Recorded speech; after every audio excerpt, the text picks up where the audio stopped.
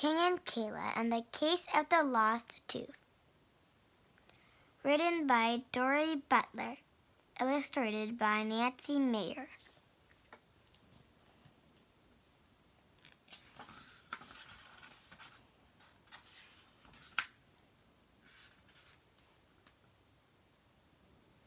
King and Kayla and the Case of the Lost Tooth. Chapter 1. Waiting. Hello, my name is King. I'm a dog. I have a human. Her name is Kayla. Kayla isn't home. She's at school. She's been there for 77 hours. Maybe even 77 days. All I know is she's been gone a long time.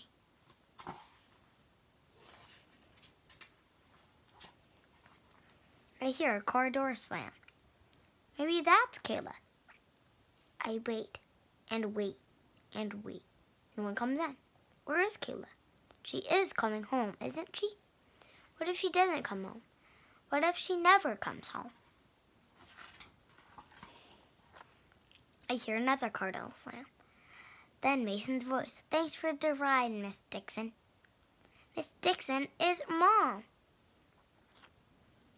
My tail starts wagging all by itself.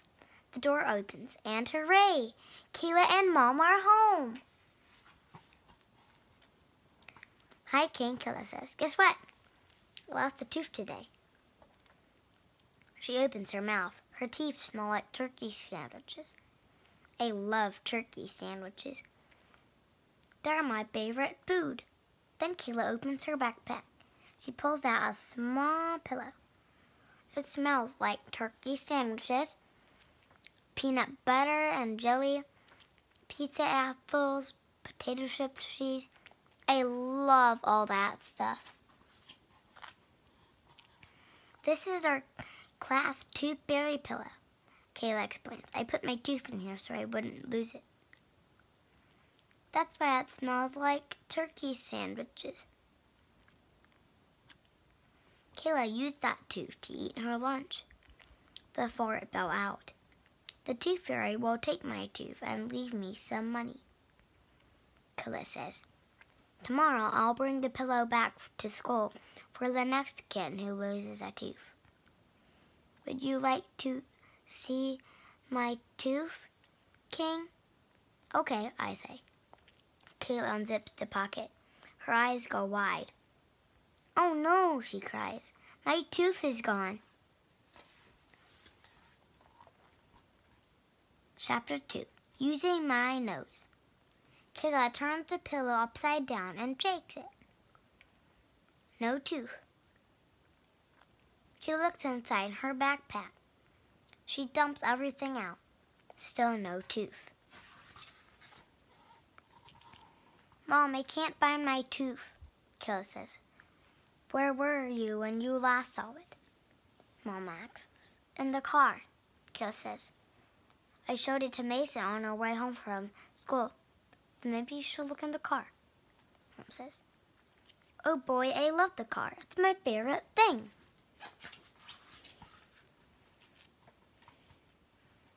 Kayla and I check the back seat of the car.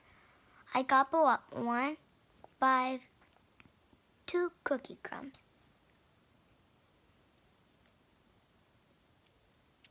I love cookie crumbs.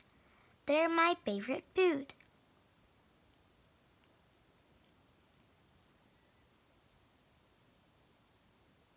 We don't find Kayla's tooth. We check the floor.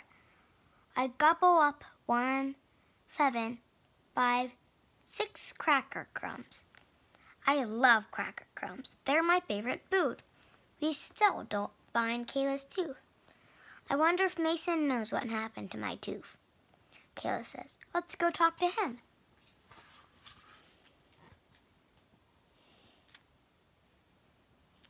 We wait until it's safe to cross the street. My nose twitches. I smell something. It's not Kayla's tooth. It's a cat with no name. He's hiding under a bush. Hi, cat with no name, I say. It's me, King. He just blinks at me. Kayla starts to cross the street. Wait, I tell her. What's the matter, King? Kayla asks. Maybe Cat with no name can help us find her tooth. I say. He helped us find my ball once. I didn't know he was helping because he talked in riddles. Cats do that sometimes. They talk in riddles. Cat with no name? I say.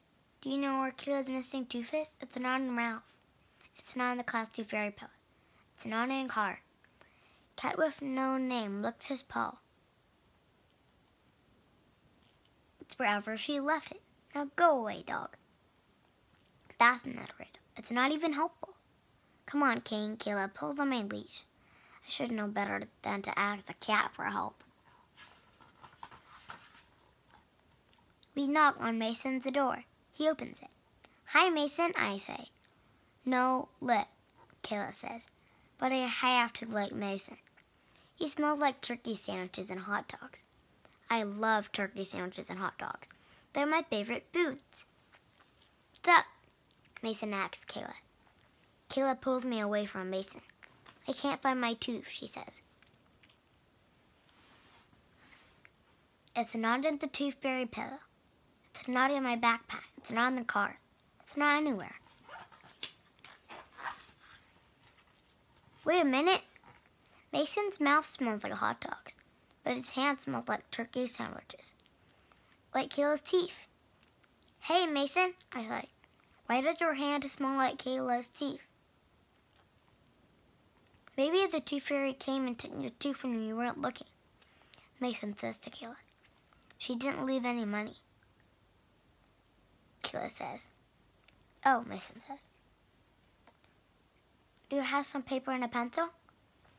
Kayla asks. If you want to solve a mystery, it helps to write stuff down. Mason brings Kayla some paper and a pencil. Let's make a list about everything we know about this case, she says. 1. My tooth is not inside the tooth fairy pillow. 2. It's not in my backpack.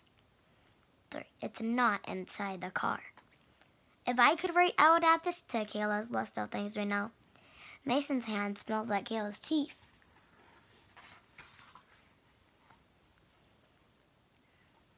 Now let's make a list of what we don't know about this case. Kayla says, how could a tooth disappear from inside the tooth fairy pillow? Did the tooth fairy take my tooth? Why didn't she leave me any money? If I could write out this to Kayla's list of things we don't know. Why does Mason's hand smell like Kayla's teeth? Did he accidentally take Kayla's teeth and put it in his pocket? Now we need a plan, Kayla says. I have a plan. Search Mason. King, Kayla says. What are you doing? I'm searching Mason, I say. Mason wriggles. Stop, that tickles. He giggles. Mason doesn't have Kayla's tooth. Sorry, Mason, Kayla says as she pulls me away. Maybe Kayla let Mason hold her tooth when she showed it to him. That would explain why his hand smells like Kayla's teeth. I still think the tooth fairy took your tooth, Mason says. Maybe she didn't leave any money because she had to quick disappear before we saw her. Maybe because says, if you're right, she'll probably come back and leave some money. Kayla and I go home.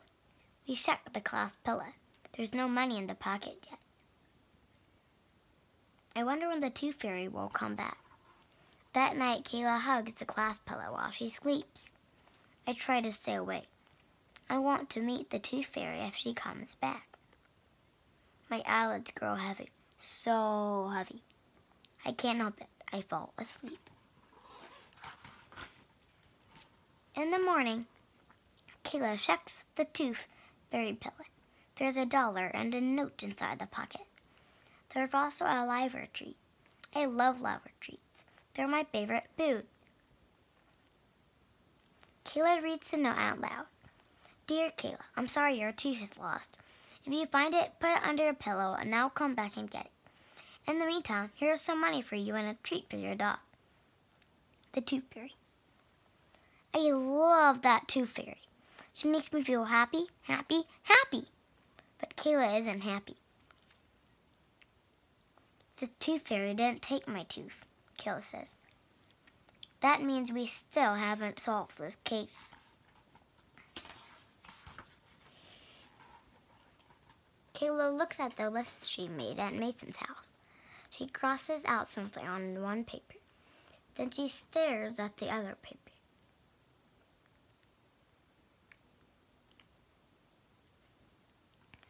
I stare at the Tooth Fairy pillow.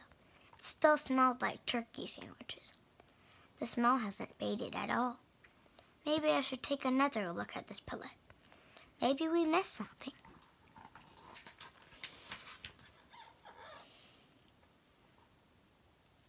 The pocket is unzipped. I stick my nose inside. Hey, there's a hole deep inside the pillow. Maybe Kayla's tooth went to the hole and into the pillow. I pull at the hole and pull out a piece of stuffing. Yuck, pillow stuffing doesn't taste good. I pull some more. I may have to take this whole thing apart. Look, Kayla's tooth! Kayla, come quick! I yell. Kayla gasps when she sees a mess. Bad dog, King! She yells. My tail droops. I'm not a bad dog. I'm a good dog. I found Kayla's tooth. Look, Mom says. She picks up the tooth. It must have been inside that pillow all along. Dad says. Yes, I say. Kayla takes her tooth. King is smart, she says. But what about the pillow? I'm supposed to bring it back to school for the next kid who loses a tooth. My tail droops even lower. I'm sorry, I say. Maybe we can buy a new one, Mom says. Mom and Kayla go shopping. When they come home, Kayla has a brand new Tooth Fairy pillow. I'm going to put my tooth inside this pillow tonight, she says. This time we'll stay awake. This time we'll meet the Tooth Fairy. The end. Zzz.